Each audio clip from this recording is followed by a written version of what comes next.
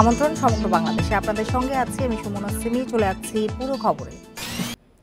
মিয়ানমারে গোলাগুলি ও সংঘর্ষের ঘটনায় আতঙ্ক বিরাজ করছে বান্দরবান ও কক্সবাজার সীমান্ত এলাকায় বসবাসকারী বাংলাদেশিদের মধ্যে। গত শনিবার টেকনাফ সীমান্তের নলবুনিয়া গ্রামে মিয়ানমার থেকে গোলাবারুদ ও মর্টার শেল পড়ে। এতে কেউ হতাহত না হলেও আতঙ্ক ছড়িয়ে পড়ে। ঘটনার পর রোববার ওই এলাকা এবং তমরু সীমান্ত পরিদর্শন করেন বিজিবি মহাপরিচালক। মিয়ানমারের সংঘর্ষের জেরে নতুন করে কোনো রোহিঙ্গা অনুপ্রবেশ ঠেকাতে সীমান্তে কঠোর নজরদারির কথা জানান তিনি। কয়েক সপ্তাহ ধরে মিয়ানমার সেনাবাহিনী ও বিদ্রোহী গোষ্ঠীগুলোর মধ্যে ব্যাপক সংঘর্ষ চলছে।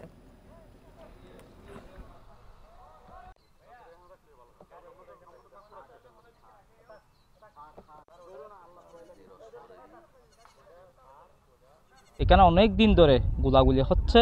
এখন শব্দের জন্য রাতে ঠিকমতো ঘুমাতে পারছি না। বাচ্চারাও আতঙ্ক আছে। রাত দিন 24 ঘন্টায় ভারী ভারী অস্ত্রের গোলাগুলির আওয়াজ শুধু শোনা যাচ্ছে। আমাদের বর্ডার গার্ড তারা অত্যন্ত সতর্ক রয়েছে, ফার্দার ডেপ্লয়মেন্টও হয়েছে, আমাদের স্থানীয় প্রশাসনও কাজ করছে। আমরা আশা করি যে কোনো ধরনের ইনফ্লাক্স এখন যাতে না হয় সেটি আমরা তৎপর রয়েছি, এবং আমরা রোহিঙ্গা ক্যাম্পগুলোতেও আমাদের অফিসারদেরকে সতর্ক অবস্থায় রেখেছি যাতে সীমান্ত এলাকার সবশেষ পরিস্থিতি জানাতে এবার কক্সবাজার ও বান্দরবান থেকে যোগ দিয়েছেন সহকর্মীরা। শুরুতেই চলে যাচ্ছি কক্সবাজারে, সেখান থেকে যোগ দিয়েছেন সহকর্মী তৌফিকুল ইসলাম। তৌফিক, গত কয়েকদিনের তুলনায় আজকে পরিস্থিতি কি অনেকটা স্বাভাবিক কি বলা যায় কিনা? হ্যাঁ, অনেকটা আজকে পরিস্থিতি স্বাভাবিক বলা যায়, যেহেতু গত শনিবার যে সীমান্ত এলাকায় সেখানে মর্টার শেল এবং যেই গোলা বারুদ পড়েছে সে নিয়ে অনেকটা আতঙ্কের মধ্যে ছিল সীমান্ত এলাকার লোকজন। তবে আতঙ্ক না থাকলেও কিন্তু যে মনের মধ্যে যে একটা শঙ্কা সেটি কিন্তু এখনো রয়ে গেছে। যেমন যে আমি তুমরু এলাকায় বেশ কিছু মানুষের সাথে আমার কথা হয়েছে, তারা আমাদেরকে বলছেন যে সেখানে পাহাড়ি এলাকায় মিয়ানমারের যে বিদ্রোহী গোষ্ঠী আরাকান আর্মি সেখানে অনেকটা জায়গায় সেই তাদের অংশে অবস্থান করছে। তবে সেই নিয়ে যে কোনো সময় সেখানে কোনো ধরনের গন্ডগোল যদি বেঁধে যায় তাহলে এই পারের যারা বসবাস করছে, বাংলাদেশি অংশে বসবাস করছে, তাদের মধ্যে যে সেই প্রভাবটা পড়ে। তো সেই দিক বিবেচনা করে আসলে তারা বলছেন অন্ততপক্ষে বাংলাদেশের পক্ষ থেকে যে সীমান্ত এলাকায় আরো বেশি কঠোর নজরদারিতার বাড়ানোর কথা তারা বলছেন এলাকাবাসী। তবে বিজিবির মহাপরিচালক তিনি স্থানীয় প্রশাসন যে রয়েছে, স্থানীয় প্রশাসন যারা আতঙ্কিত রয়েছেন সীমান্তবাসী, তাদের জন্য কোনো ব্যবস্থা রেখেছেন কিনা বা তাদের জন্য কোনো নির্দেশনার কথা বলেছেন কি?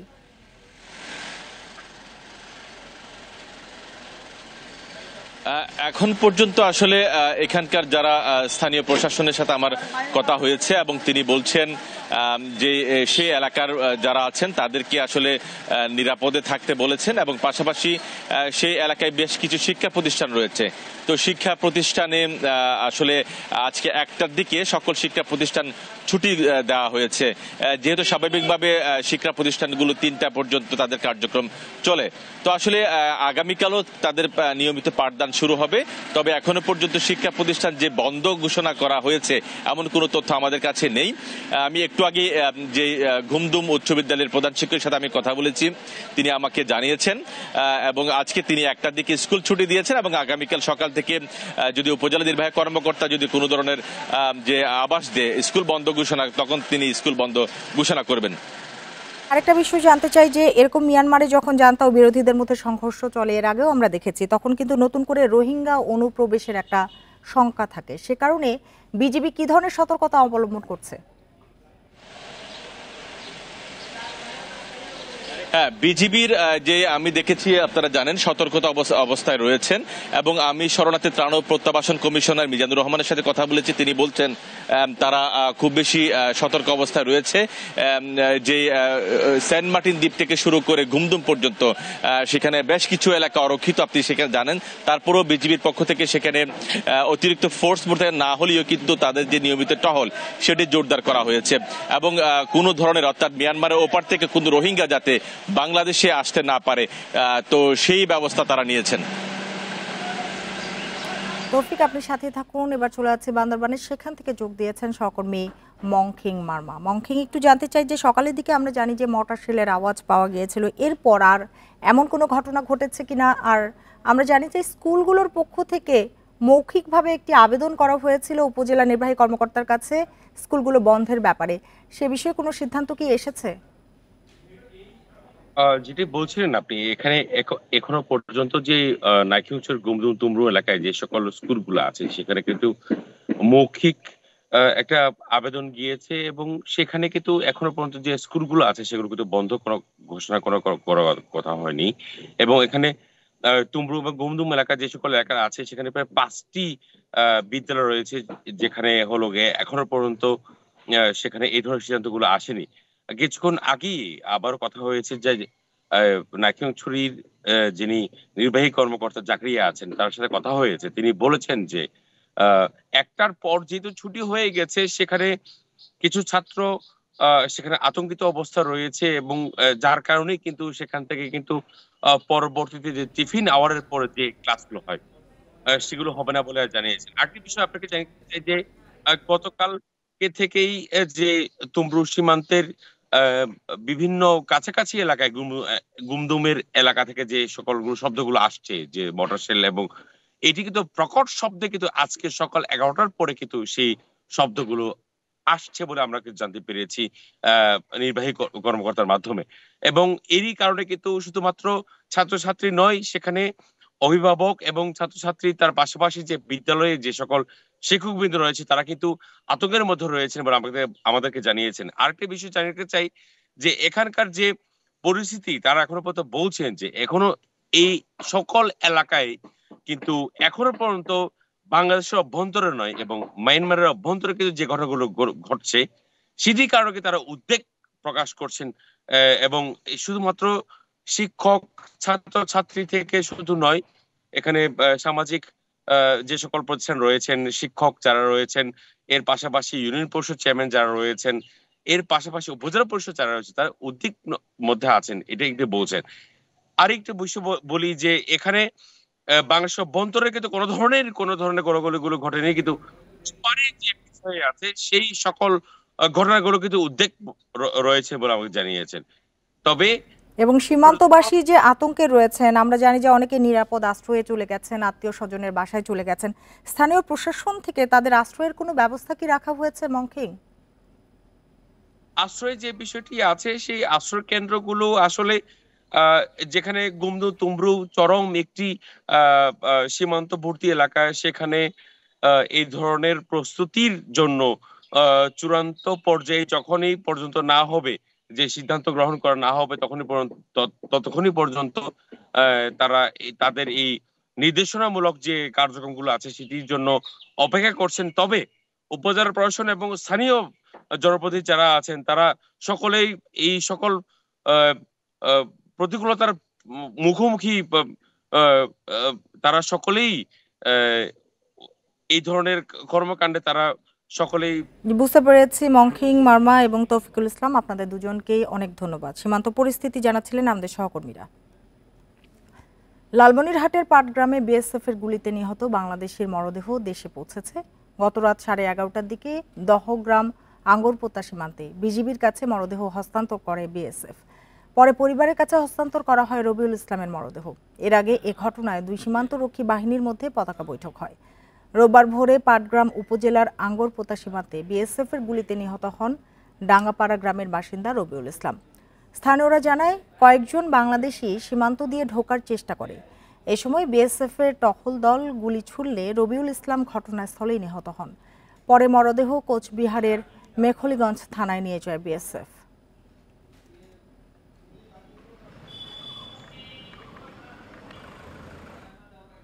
নোয়াখালীর মাইজদিতে বাসা থেকে স্বামী স্ত্রীর মরদেহ উদ্ধার করেছে পুলিশ। সকাল 9টার দিকে বসুন্ধরা কলোনির একটি বাসা থেকে তাদের মরদেহ উদ্ধার করা হয়। স্ত্রীকে হত্যা করে স্বামী আত্মহত্যা করেছে বলে প্রাথমিকভাবে ধারণা করছে পুলিশ। পরিবারের অমতে 2023 সালের আগস্টে বিয়ে করে খালাতো ভাই বোন তামান্না ইসলাম ও মেহেদি হাসান শুভ। প্রথম কিছুদিন ঢাকায় থাকলেও পরে স্ত্রীকে নিয়ে শ্বশুরবাড়ি যান মেহেদি। সোমবার সকালে দুজনের মরদেহ পাওয়া যায় ঘরের মধ্যে। স্বজনরা জানান, অনেক ডাকাডাকির পরও তাদের সাড়া না পেয়ে পাশের বিল্ডিংয়ে জানালা দিয়ে ঘরের ভেতর শুভ ঝুলন্ত মরদেহ দেখতে পান তামান্নার বড় ভাই। পরে 999-এ ফোন দিলে পুলিশ গিয়ে বিছানা থেকে তামান্না ও ফ্যানের সাথে ঝুলন্ত অবস্থায় শুভর মরদেহ উদ্ধার করে। আমরা তো বেশি কিছু জানি না, শুধু আমার খালাতো ভাই ফোন দিয়ে বলছে যে ওরা দুজন মারা গেছে। ওদের সম্পর্ক তো ভালোই ছিল, আমরা কখনো ঝগড়াঝাটি দেখিনি বা কোনো সমস্যা দেখিনি। তাদের সম্পর্ক করে বিয়ে হয়েছে, এখন এই ঘটনাটা কেন হইলো এটা তো আর জানি না। ঘরের দেয়ালে রক্ত দিয়ে কয়েকটি শব্দ লেখা ছিল। এছাড়া বিছানার পাশ থেকে একটি দা উদ্ধার করা হয়। স্ত্রীকে হত্যা করে স্বামী আত্মহত্যা করেছে বলে প্রাথমিকভাবে ধারণা করছে পুলিশ। ঘটনাটা হাজব্যান্ড কর্তৃক স্ত্রীকে মার্ডার করে পরে হয়তো আত্মহত্যা করেছে বলেই মনে হচ্ছে আপাত দৃষ্টিতে। তারপরে আমরা আমার তদন্ত কার্য শুরু করেছি আমরা, এবং আমরা সমস্ত কিছুই মাথায় রেখেই কাজ করছি যে তৃতীয় কোনো পক্ষের সম্পৃক্ততা এখানে আছে কিনা। পুলিশের পাশাপাশি ঘটনা তদন্ত করছে পিবিআই, সিআইডি ও ডিবি। Independent news. চট্টগ্রামে 4টি স্বর্ণের বার সহ শাহ আমানত বিমানবন্দরের প্রধান স্বাস্থ্য কর্মকর্তা ডাক্তার MZA শরীফ সহ 2 জনকে আটক করেছে কাস্টমস কর্তৃপক্ষ। সকাল 10টার দিকে শারজাগামী এক যাত্রীর কাছ থেকে এসব স্বর্ণবার নিয়ে বিমানবন্দর থেকে বের হওয়ার সময় স্বাস্থ্য কর্মকর্তাকে আটক করা হয়। কাস্টমস কর্মকর্তারা জানান, সোমবার সকাল 9টা 35 মিনিটে শারজা থেকে এয়ার অ্যারাবিয়ার একটি ফ্লাইটে করে বিমানবন্দরে পৌঁছান দক্ষিণ হালি শহরের বাসিন্দা আলাউদ্দিন। বিমানবন্দর পৌঁছেই অবৈধভাবে আনা 4টি স্বর্ণের বার বুঝিয়ে দেয় বিমানবন্দরের স্বাস্থ্য কর্মকর্তা ডাক্তার MZA শরীফকে। কৌশলে এসব বার নিয়ে বিমানবন্দর থেকে বের হওয়ার সময় তাকে জিজ্ঞাসাবাদ করেন কাস্টমস কর্মকর্তারা। এক পর্যায়ে স্বর্ণ চোরাচালানে নিজের সম্পৃক্ততার কথা স্বীকার করেন তিনি। এ সময় এই স্বাস্থ্য কর্মকর্তা ও যাত্রী আলাউদ্দিনকে আটক করা হয়। চোরাচালানে কারা জড়িত তা খতিয়ে দেখার কথা জানিয়েছে কাস্টমস।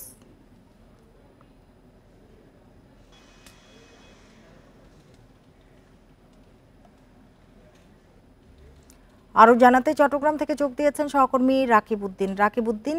আটক করার পর স্বাস্থ্য কর্মকর্তাকে কোথায় রাখা হয়েছে আর কতদিন ধরে এই ধরনের চোরাচালানের সাথে তিনি সম্পৃক্ত, জিজ্ঞাসাবাদে কি বলেছেন তিনি?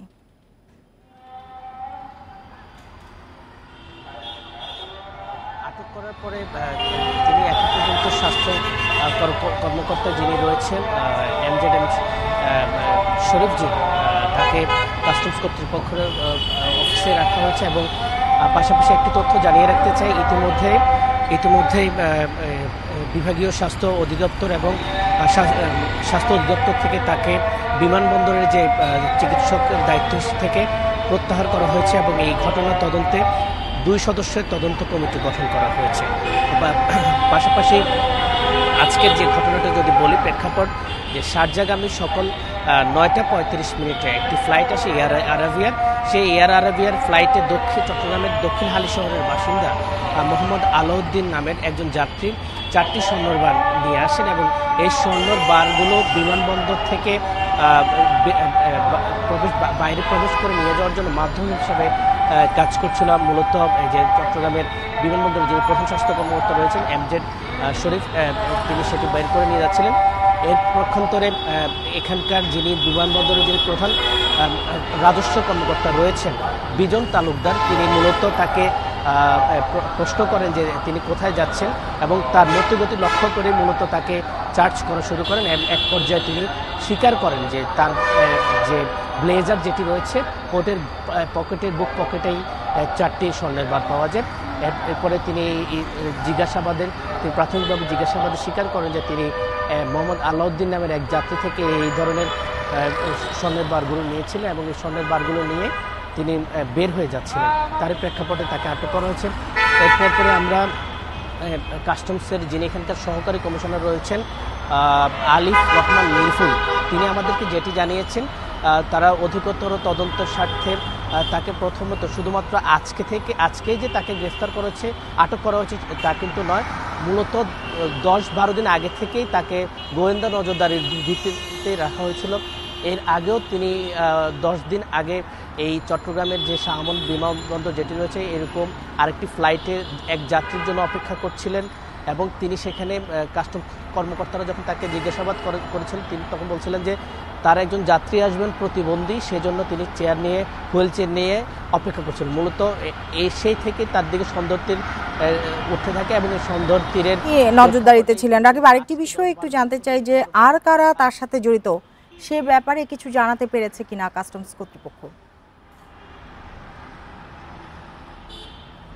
এই বিষয়ে আমরা ব্যবীক্ষকের যারা কর্মকর্তা রয়েছেন, কাস্টমস কর্তৃপক্ষ এবং গোয়েন্দা সংস্থা যারা রয়েছে তাদের সাথে কথা বলছিলাম। তারা যেটি বলছিলেন যে এই অপরাধের সাথে শুধুমাত্র কোনো সরকারি কর্মকর্তা নয়, যেই জড়িত থাকুক না কেন তাদের সার্বক্ষণিক গোয়েন্দা নজরদারি রয়েছে এবং এই ঘটনার সাথে আরও কারা কারা মূল হোতা রয়েছে।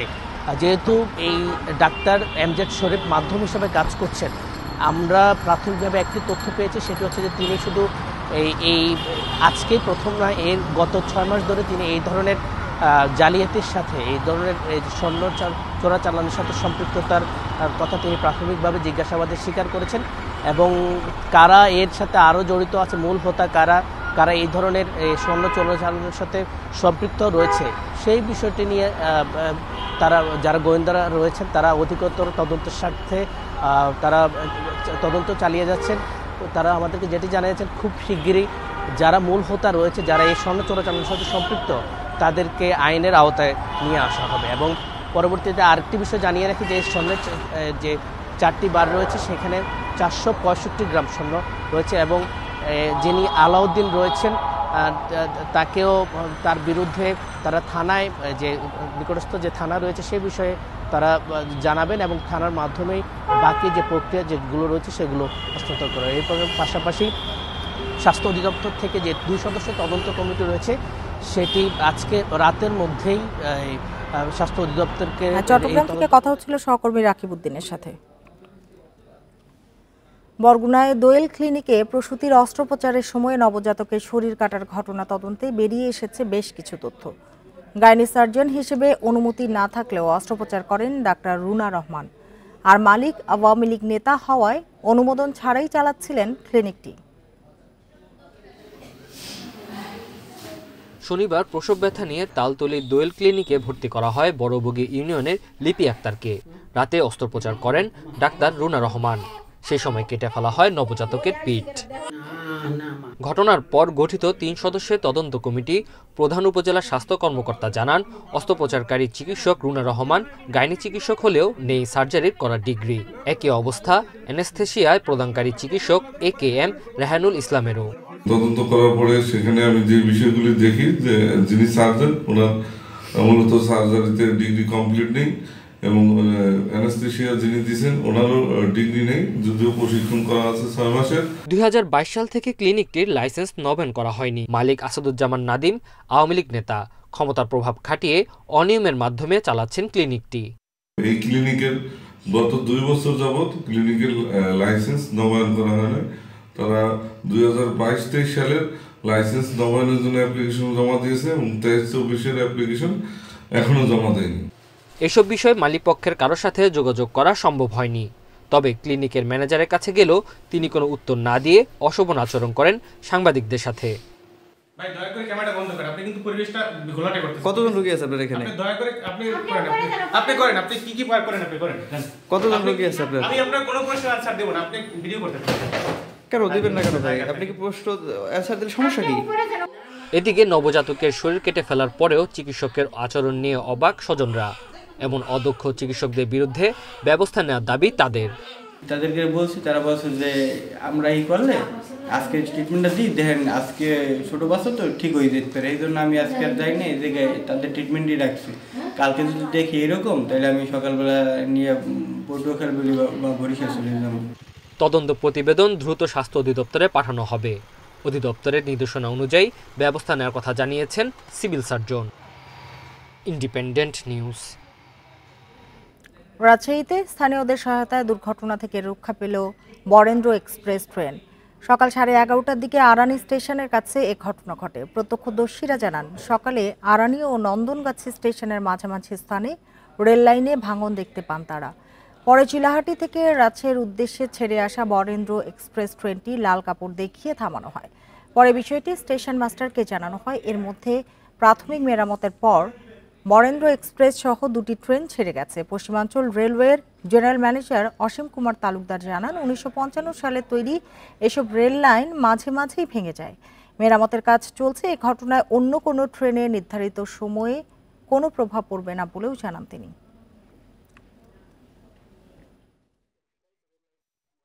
এখানে আমরা আসছিলাম এসে রুমে ছসি করছিলাম, তারপরে এখানে ভাইয়ের একটা হাইডি আসছিল, ভাইয়ের হাইডি করছে এখানে রেল ভাঙা। সাধারণত শীতকালে এরকম হয়ে থাকে আর কি বিভিন্ন জায়গায়, যদি রেলের বিভিন্ন ম্যাটেরিয়ালও একটু দুর্বল থাকতে পারে, তো সেখানে এটা কন্ট্রাকশন হয়ে আর কি ছিঁড়ে যায়, সেখানে এরকমই একটা ঘটনা ঘটেছে আর কি।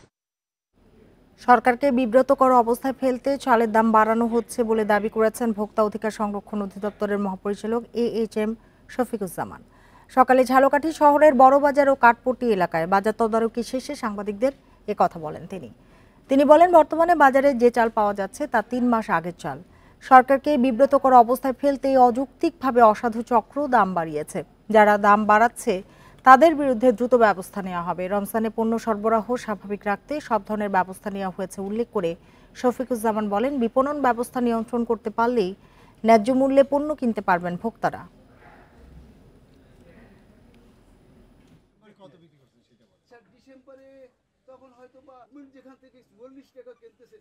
হঠাৎ করে ধানের দাম বাড়ানোর অজুহাতে চালের দাম যেটা বাড়ানো হয়েছে 7-8 টাকা করে একটি নতুন নির্বাচিত সরকার এবং তাকে একটা বিব্রত অবস্থায় যেটুকু আপনার তৈরি করা হয়েছে সেটি টোটালি একটা অযৌক্তিকভাবে করা হয়েছে। যারা এটা করছে তাদের বিরুদ্ধে আমাদের কঠোর অবস্থান। কানাডার হাই কমিশনার লিলি নিকলসের সাথে বৈঠকের পর ব্রিফিং করছেন পররাষ্ট্রমন্ত্রী হাসান মাহমুদ। আমরা সরাসরি চলে যাচ্ছি সেখানে। সে আসবে না, বাট আমরা সতর্ক আছি এই ব্যাপারে।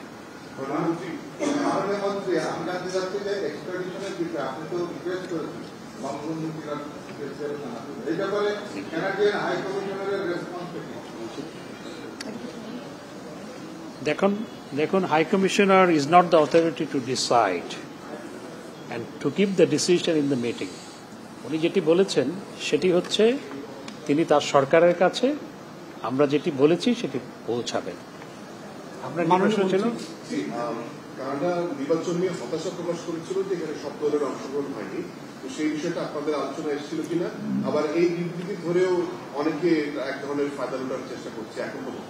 দেখুন, এই নিয়ে কোনো আলোচনা হয়নি, বরং নতুন সরকারের সাথে এঙ্গেজমেন্ট বাড়ানোর জন্যই তো কানাডার হাই কমিশনার আমার সাথে দেখা করতে এসেছেন।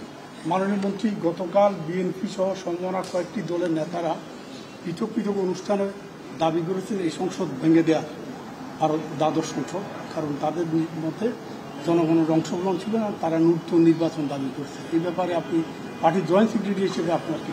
জনগণের ব্যাপক অংশগ্রহণ ছিল গত নির্বাচনে, বিএনপির অংশগ্রহণ ছিল না। এখন বিএনপির জন্য, বিএনপির আবদার রক্ষা করার জন্য কি সংসদ ভাঙতে হবে নাকি? সংসদ নির্বাচিত হয়েছে আগামী 5 বছরের জন্য।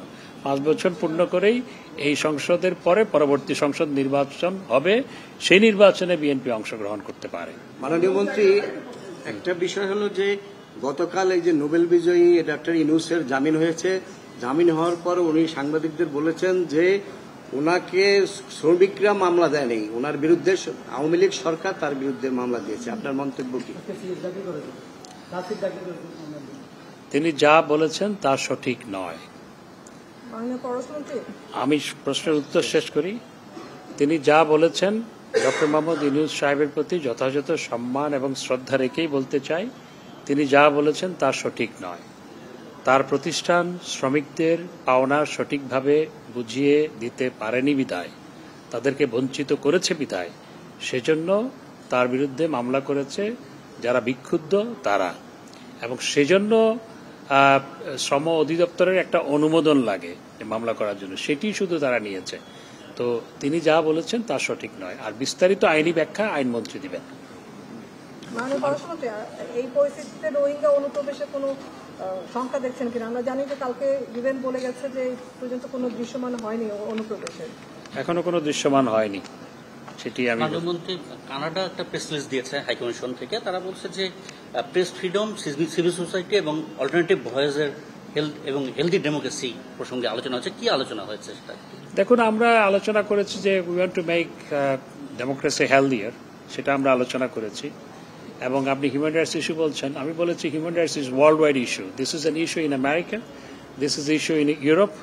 I said that this is not very much issue in Canada. She said yes, this is also an issue in Canada. So আমরা এই নিয়ে এঙ্গেজমেন্টে আছি সেটা বলেছি, এবং we value the opinion of our friendly countries. তারা কি Thank উদ্বেগ you. জানিয়েছে বর্তমান No, পরিস্থিতি no, বাংলাদেশ কিছু নিয়ে? এরকম কিছু কোনো তারা আমাদের সাথে কাজ করার উদ্দেশ্যেই এবং সরকারের সাথে এঙ্গেজমেন্ট বাড়াতে চায় এবং আমাদের মাল্টিপল এঙ্গেজমেন্ট আছে সেই এঙ্গেজমেন্ট তারা আরো বাড়াতে চায়। ধন্যবাদ।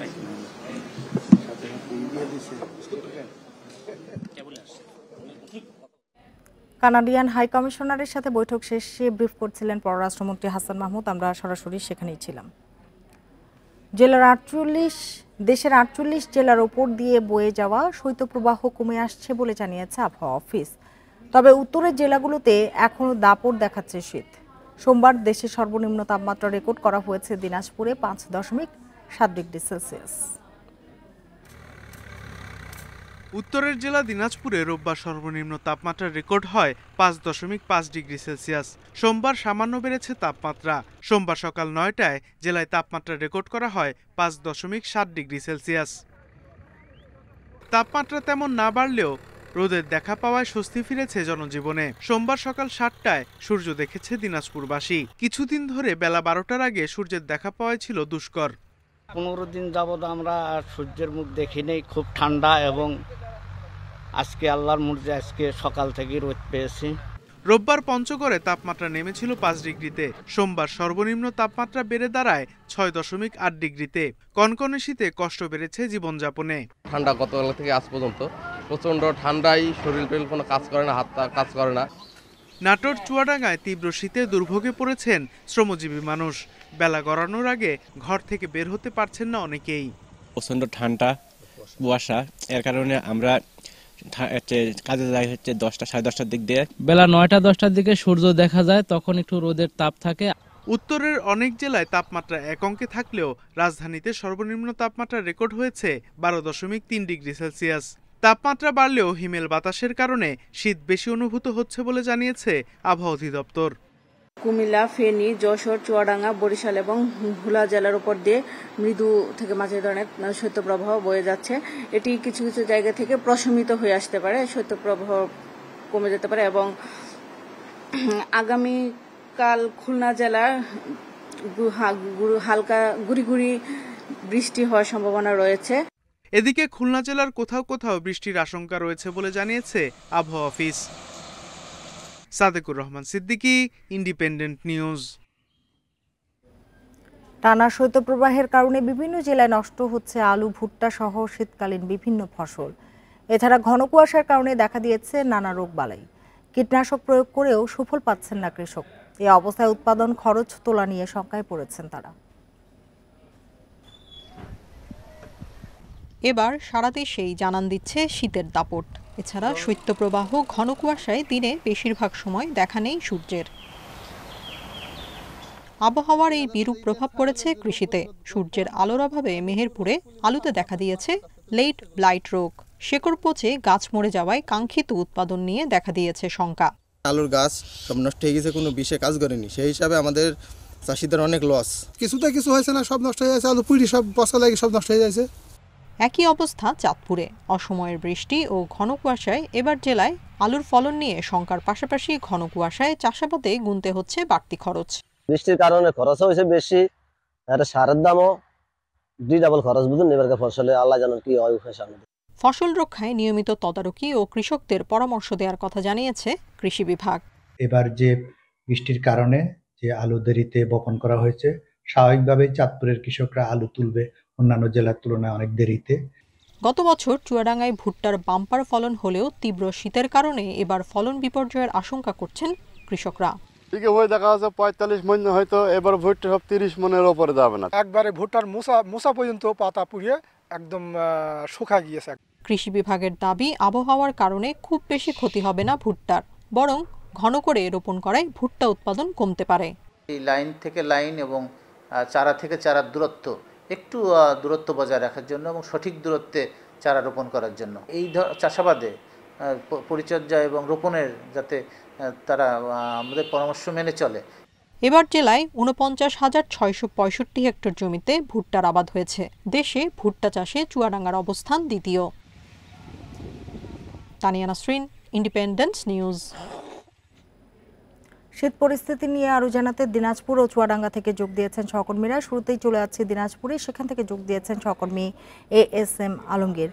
আলমগীর, দিনাজপুরে আমরা জানি যে কয়েকদিন ধরেই শৈত্যপ্রবাহ চলছে এবং গত দুদিন ধরে কিন্তু এটি তীব্র আকার ধারণ করেছে। সার্বিক পরিস্থিতি কেমন দেখছেন আপনি?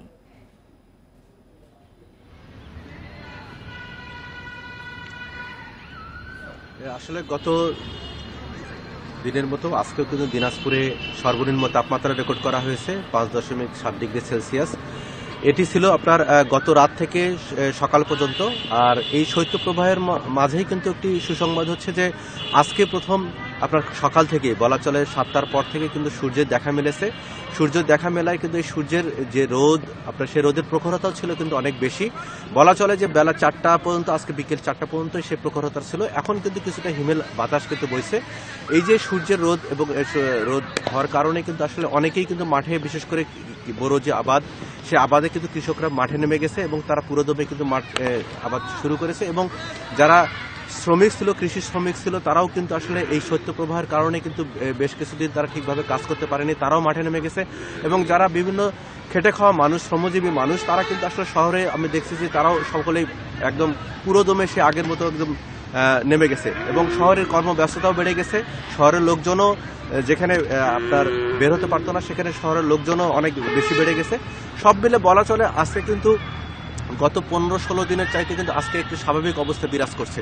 তো এতে করে আসলে কৃষিতে এই গত টানা শৈত্যপ্রবাহের কারণে যে বীজতলার ক্ষতি হয়েছিল, অন্যান্য ফসলের ক্ষতি হয়েছিল, কৃষকরা বলছেন যে এতে তারা কিছুটা ক্ষতি পুষায় ওঠার চেষ্টা করবেন।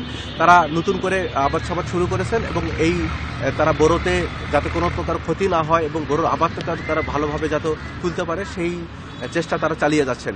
এর পাশাপাশি আপনাকে আমি বলি, একটু আগে আমি এখানে হাসপাতালগুলোতে গিয়েছিলাম। হাসপাতালগুলোতে এখনও কিন্তু আপনার শিশু রোগীর সংখ্যা কিন্তু রয়েছে। শীতজনিত যে রোগ, সেই রোগে কিন্তু আক্রান্ত হয়ে অনেক শিশু কিন্তু এখানে হাসপাতালে ভর্তি রয়েছে। তো স্বাভাবিকভাবে এই তাপমাত্রা যেটি হচ্ছে দিনাজপুরে, আপনার দিনের আলোতে কিছুটা সূর্যের আলো দেখা পাওয়া যাচ্ছে, কিন্তু সন্ধ্যার পরে কিন্তু আসলে কনকনে যে শীত, এই শীত হওয়ার কারণে কিন্তু তাপমাত্রা সবসময় কিন্তু দিনাজপুরে সর্বনিম্ন তাপমাত্রার দিকে থাকতেছে। তো এই ছিল দিনাজপুরের সর্বশেষ অবস্থা। এবার চলে যাচ্ছি চুয়াডাঙ্গায়, সেখান থেকে যোগ দিয়েছেন সহকর্মী মানিক আকবর। মানিক আকবর, শৈত্যপ্রবাহের কারণে বিভিন্ন জেলায় ফসল কিন্তু নষ্ট হচ্ছে, রোগবালাই হচ্ছে। চুয়াডাঙ্গায় কি অবস্থা, কি বলছেন কৃষকরা, কি ধরনের আশঙ্কার কথা জানাচ্ছেন তারা? মৌসুমের শুরুর দিকে যে অবস্থা তৈরি হয়েছিল, সেই সময় আসলে শীত এসেছে দেরিতে। শীত দেরিতে আসার কারণে ওই সময় ব্যাপক হারে চুয়াডাঙ্গার মানুষ ভুট্টা আবাদ শুরু করেছিলেন এবং কৃষকরা তখন বলছিলেন যে যেহেতু গরমের উত্তাপটি বেশি, যেহেতু এখনো পর্যন্ত শীত সেভাবে নেমে আসেনি, সে কারণে ভুট্টা আবাদ করেও আমরা একটু শঙ্কিত আছি। কারণ ভুট্টার পাশাপাশি ভুট্টা চাষে একটু শীতের আমেজ থাকলে ভালো হয়। তো সেই সময় শীত ছিল না, যে কারণে ভুট্টার গাছ গরমের কারণে বাড়তে পারেনি। কিন্তু পরবর্তীতে আবহাওয়া আরো বৈরী আচরণ শুরু করলো কৃষকদের সাথে। তার কারণ এই মৌসুমে অন্তত 3 দিন বৃষ্টি হয়েছে, যেটা হচ্ছে অসময়ের বৃষ্টি বলি আমরা। সেটা হচ্ছে এর মধ্যে গত জানুয়ারি মাসের 18 তারিখে যে বৃষ্টিপাত হয়েছে, সেটা হচ্ছে দেশের মধ্যে সর্বোচ্চ বৃষ্টিপাত 20 মিলিমিটার, আপনি জানেন। তো এই বৃষ্টিপাত, এর আগে গুড়ি গুড়ি বৃষ্টি, তারপরে কখনো হচ্ছে রোদের তাপমাত্রা বেশি, কখনো তাপমাত্রা কম। এই আবহাওয়ার কারণে কৃষক আসলে পড়েছেন খুব দুশ্চিন্তায়। তারা এই আবহাওয়ার সাথে একেবারেই মানে অনেকটা যুদ্ধ করে তাদের ফসল ঘরে তোলার চেষ্টা করেছেন, কিন্তু যে অবস্থা তৈরি হয়েছে তাতে এখানে ব্যাপক হারে সরিষার ক্ষতি হয়েছে, ভুট্টার ক্ষতি হচ্ছে। বড় আবাদ এখন কৃষক করছেন, কিন্তু 34,000 হেক্টর বড় আবাদের যে লক্ষ্যমাত্রা আছে তার অর্ধেক আজ পর্যন্ত, আমি আজ কৃষি বিভাগের সাথে কথা বলেছি, আজ পর্যন্ত অর্ধেক আবাদ হয়েছে, এখনো বাকি অর্ধেক বাকি আছে। কৃষকরা এই ফসলগুলো নিয়েও আছেন দুশ্চিন্তায়।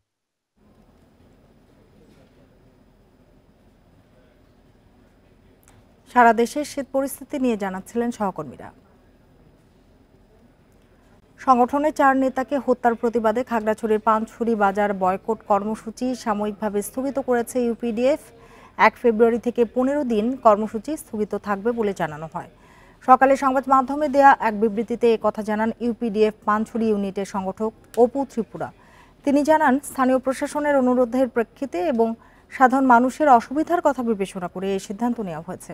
এর মধ্যে হত্যার ঘটনা তদন্তে উল্লেখযোগ্য অগ্রগতি না হলেও আবারও বয়কট কর্মসূচি দেওয়া হবে বলে হুঁশিয়ারি দেওয়া হয়েছে। গত 11 ডিসেম্বর খাগড়াছড়ির পানছড়ির অনিলপাড়ায় 4 ইউপিডিএফ নেতা খুন হন। এর প্রতিবাদে পরদিন থেকে বাজার বয়কট কর্মসূচি দেয় ইউপিডিএফ।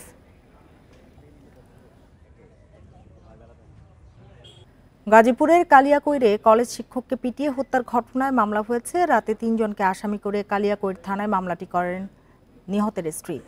এর আগে রোববার বিকেল 4:30টার দিকে উপজেলার সাজনধারা গ্রামে জমি নিয়ে বিরোধের জেরে খুন হন রেজা সাইদ আল মামুন। তিনি উপজেলার বঙ্গবন্ধু সরকারি কলেজের অর্থনীতি বিভাগের প্রধান ছিলেন। নিহতের স্বজনরা জানান, দুপুরে রেজা কলেজ থেকে বাড়ি ফিরে পাশের ক্ষেতে আগাছা পরিষ্কারের কাজ শুরু করেন। এ সময় জমি নিয়ে পূর্ব বিরোধের জেরে তাকে লাঠি দিয়ে মারধর শুরু করে ছোট ভাই মজিবুর রহমান ও তার 2 ছেলে। চিৎকার শুনতে পেয়ে সবাই ছুটে এলে পালিয়ে যায় 3 জনই। পরে রেজাকে উদ্ধার করে হাসপাতালে নেয়ার পথে মৃত্যু হয় তার।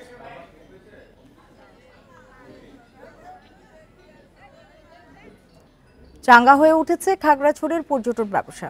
অবরোধ ও হরতালের মতো রাজনৈতিক কর্মসূচি না থাকায় খাগড়াছড়ি ও সাজেকে বেড়েছে পর্যটক।